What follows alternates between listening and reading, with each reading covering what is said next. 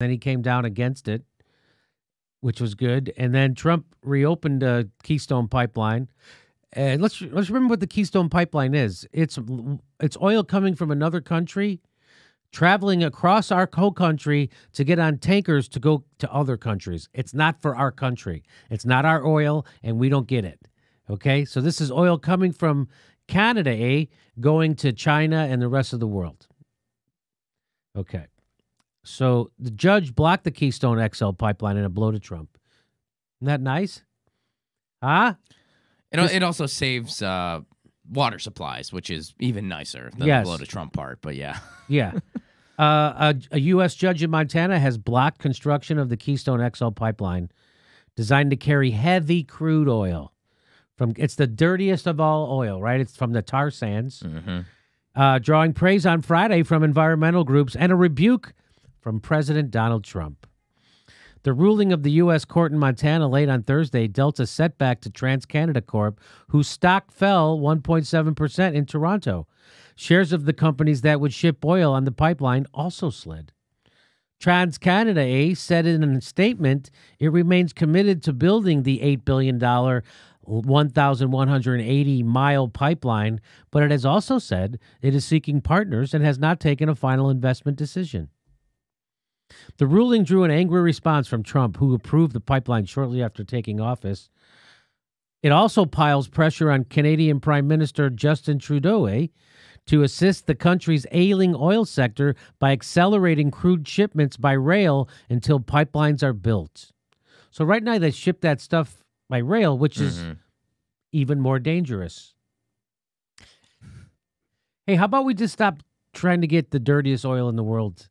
How about we take all those billions and we put it into wind and solar? Yep. How about that? Mm-hmm. Clogged pipelines have made discounts on Canadian oil even steeper than they were earlier this year when Scotiabank warned that they may cost the country's economy $16 billion. Now, that's $16 billion Canadian, right? Mm-hmm. Okay.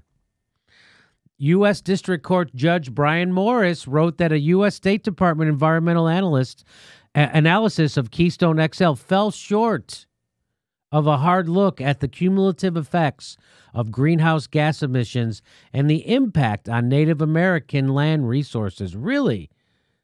Who appointed Brian Morris? Frickin' Ralph Nader? Who appointed that guy? Really, Brian Morris, Judge Brian Morris. He cares about environmental impact? Where'd they find this guy? It's like he's doing his job or something. No kidding, right?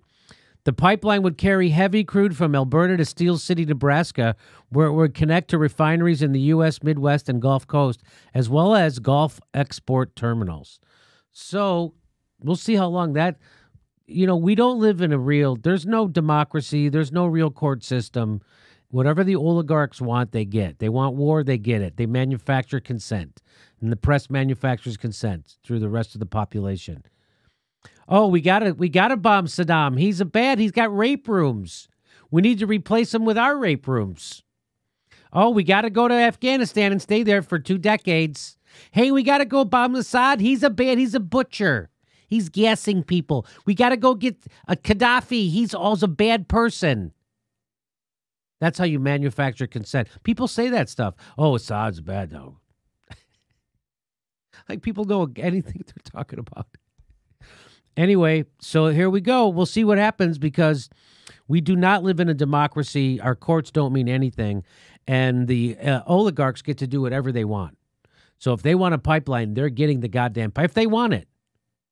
Well, I think that's why you're not hearing a ton of reports about this. This is big news because the real headline, which was a couple paragraphs down, is that any environmental analysis will tell you we didn't do the proper homework on this and we shouldn't be doing it. And that's not just the case with Keystone XL. That's the case for pretty much any pipeline. Right. And if you take a second to actually review the science, you're like, yeah, we shouldn't be doing this.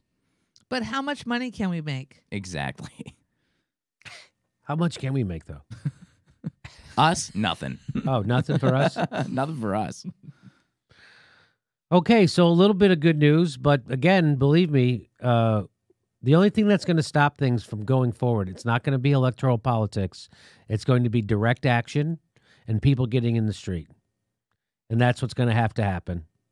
Because if you're looking for the Democrats to save us from climate change, look again. If you're looking for the Democrats to save us from the predatory capitalists who are giving us our health care, think again. If you think the Democrats are going to save us from eternal war and imperialism, think again. They're not. So to do this stuff, we're going to have to get it ourselves. Nancy Pelosi is not bringing you Medicare for all. Okay, we're getting off topic.